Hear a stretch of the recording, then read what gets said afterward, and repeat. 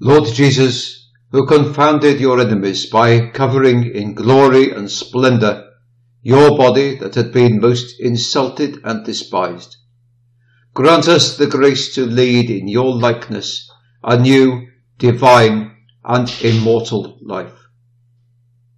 Grant us, O Lord, to realize in us the priceless gift of redemption, to grow more and more every day from virtue to virtue, until we come to you, O God, who are the source and the true life.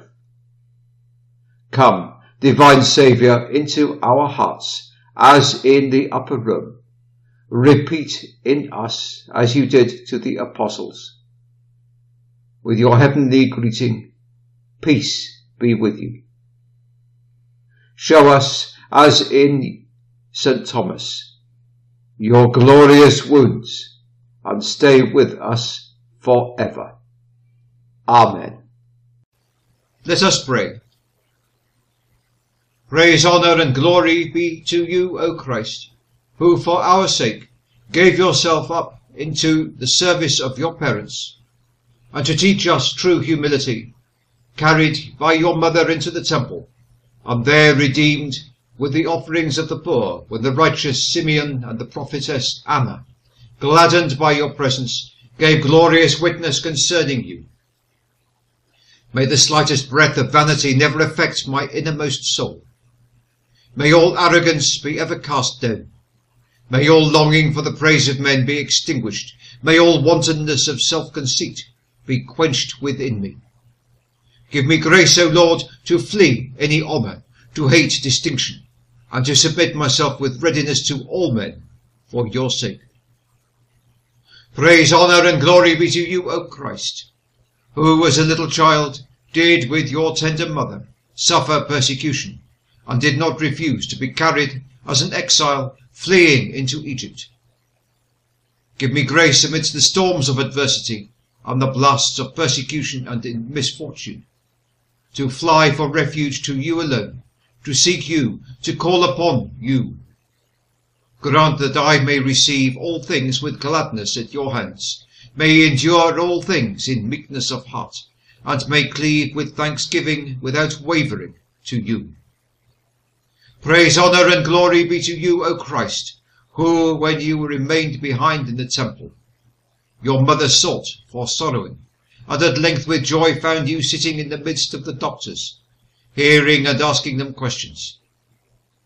May you so give and communicate yourself to me, that I may never be separated from you, and never be without the comfort of your blessed friendship. Drive sloth from my heart, dispel any dullness that is displeasing in your sight. Grant me perfect devotion, and such an ardent thirst after piety, that my soul may be so affected and possessed by it, as never to feel satisfied with worshipping you. Praise, honour and glory be to you, who gave yourself up to live in concealment for 30 years, to be reputed by the Jews the son of Joseph the carpenter, and be subject to the commands of your mother and the same Joseph. May your grace, I beg you, root out and thoroughly pluck up from the innermost recesses of my heart any ambition and seeking of glory, that I may become belittled in my own eyes, and may love to be unknown and considered of no account, submitting myself to all and obeying them for your honour. Praise, honour and glory be to you, O Christ, who did not refuse to come to the river Jordan and be baptized there by your servant John. May you thoroughly cleanse me by your merits in this life, that freed from all vices and sins, I may be filled with the love of you and long for my heavenly country. Make me, I beg you, before my soul quits this body, pleasing to you in all things, that, departing from this life, I may be for ever in heaven with you, to see you, to enjoy you, and to praise your holy name for ever and ever. Praise, honour and glory be to you, O Christ, who for our sake dwelt in the wilderness amongst the wild beasts, and fasted and watched in prayer for 40 days and 40 nights, permitting yourself to be tempted by the devil, whom you overcame when angels came and ministered to you.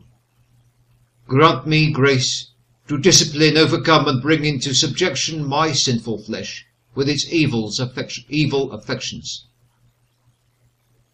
Give me grace to be instant in prayer and all other spiritual exercises, and grant that with your continual help I may completely overcome sins of gluttony, and may escape the snares and schemes of the devil.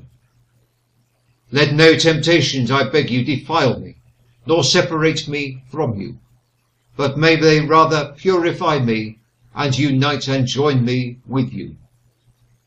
Praise, honour, and glory be to you, O Christ, who gave himself up to preach repentance, to call to you disciples, and from them choose the 12 apostles, to be the especial heralds of the faith, gathering together the children of God that were scattered abroad. Draw me after you, and powerfully excite my heart to love you. Do not permit me to neglect the grace with which you called me, but make me ready to despise the world and all perishable things, following you, taking your humility and charity as my example. Give me grace to look for you alone, and with earnest longing to sigh continually after you. Amen. O Lord, open our lips, and our mouths shall sing your praise.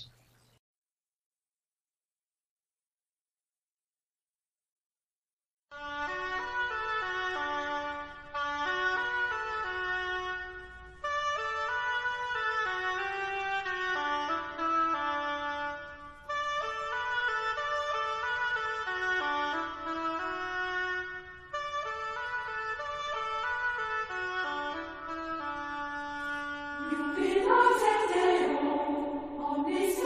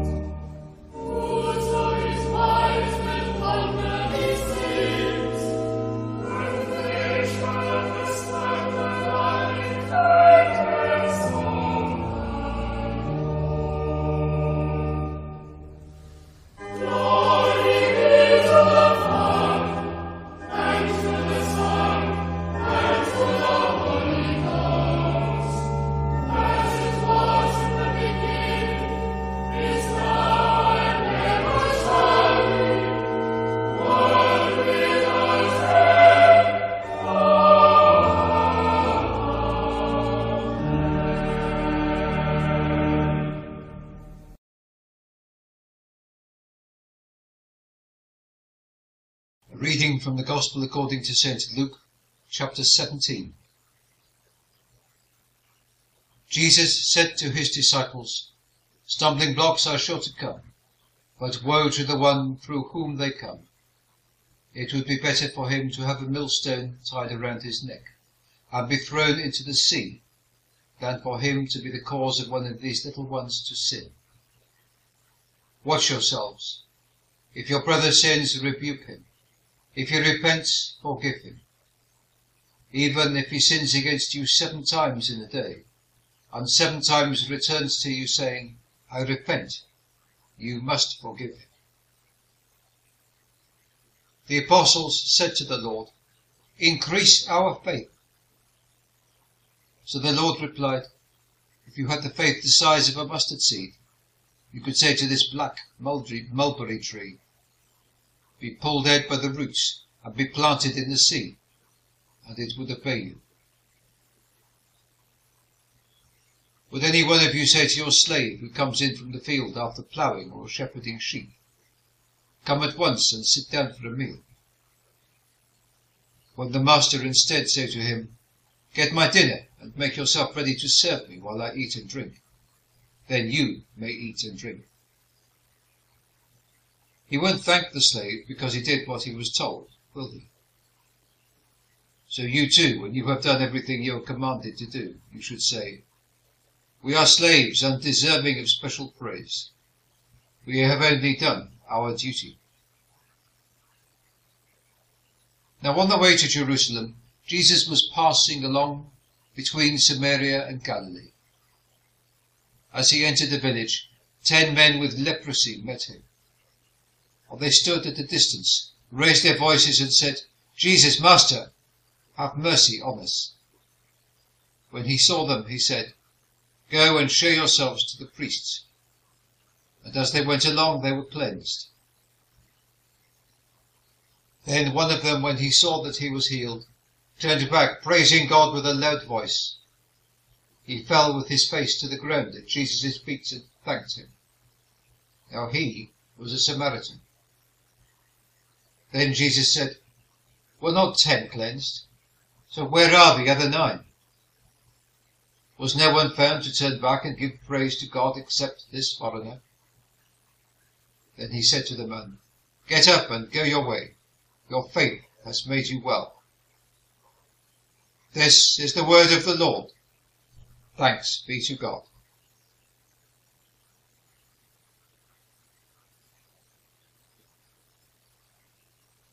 I think we can all think of the stumbling blocks that we have encountered during our spiritual walk. Times when we have been tripped up by those who are supposed to be friends and supporting us.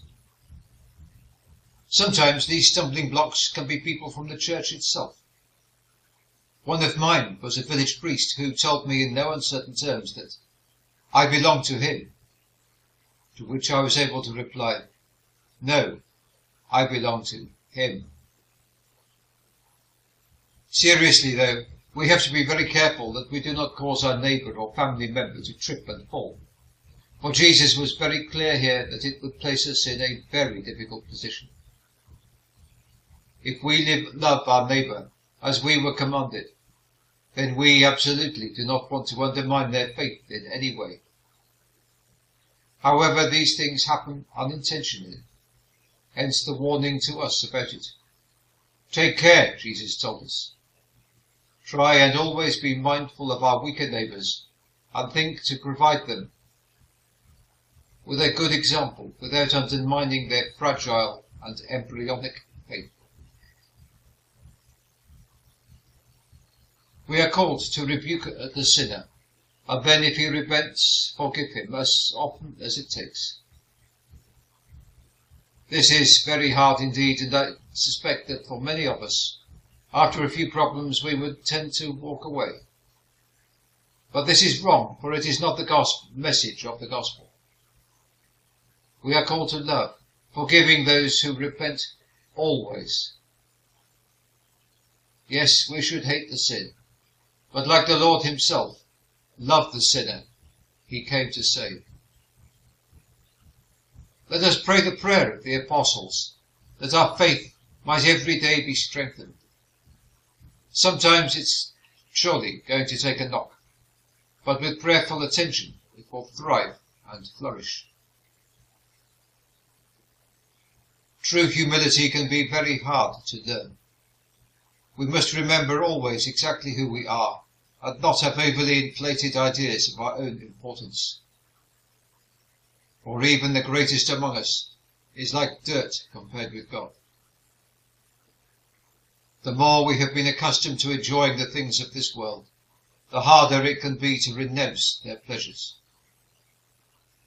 Jesus had a simple message for his disciples in this episode, which Luke reported for us. Only the person who works over and above the extent of his duty can expect a reward. That is not to say that there would never be a reward for long and loyal service, however. But we need to remember that we are paid to do our duty, and we should not expect more than that. Yes, it is true, it's nice to have a pat on the back after 40 years of work and receive a small gift from a grateful employer. But we need to accept that we have been paid throughout those 40 years, and we are not entitled to more than this. Instead, we should be humble and remember that we are only doing our duty. As Christians, our duty is boundless, for we cannot say, I have saved a soul, my duty is done, or I have preached 50 sermons, my duty is done. Not at all. It is our duty to go on doing these things until the very last possible moment. The Christian says, as long as I have wind in my lungs, I will preach for the Lord. The Jews associated leprosy with sin, being a punishment from God, and we have the precedent of the punishment given to Miriam for speaking against Moses in Numbers 12 as an example. It was only natural that Jesus, who came to take away the sins of the world, should seek out the leprous and heal them. Approaching the village, for the lepers were not allowed inside the village itself, but had to remain at the gate, we read that 10 called out to Jesus asking for his mercy. No doubt tired from his journey, for he was in a mountain region on the borders of Galilee and Samaria. It would have been easy for him to tell them to wait until he had eaten and had rested. But that was not his way. Though tired, thirsty and hungry, he stopped to attend to their needs. They were told to go and present themselves to the priest, in accordance with the law of Leviticus 13 and 14, being healed as they went. In much the same way that Naaman was told to go and wash in the Jordan in 2 Kings 5, the lepers were required to take a step of faith for themselves and do something to be made clean. There was, however, a small twist in this account. For of the 10 that were presumably pronounced clean by the priest, only one saw fit to go back to Jesus and to thank him. More tellingly, the one who went back to Jesus was a Samaritan, the one who was despised by the Jews, giving rise to Jesus referring to him as a foreigner. We can sit in judgment of the other 9, but are we not also like them? How often do we pray and ask for a solution to a problem or guidance, and when this comes, forget to give thanks with the same vigour that we prayed in our asking?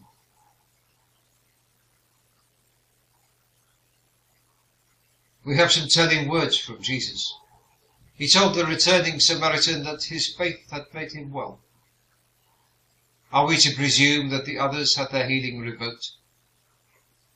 Not at all, for there is absolutely nothing to suggest this, and there is no incident anywhere in the Gospel of Jesus ever reversing a miracle. The difference for this man is not only was his leprosy cured, but his faith made him well. So what exactly does this mean? To resolve this, we need to return to the Greek, where we find that the word used has a primary meaning of delivered or saved, and that the healing aspect is a secondary meaning We can take it from this then that not only was the leprosy healed, but the man's soul was healed, forgiven, and in reconciliation with God.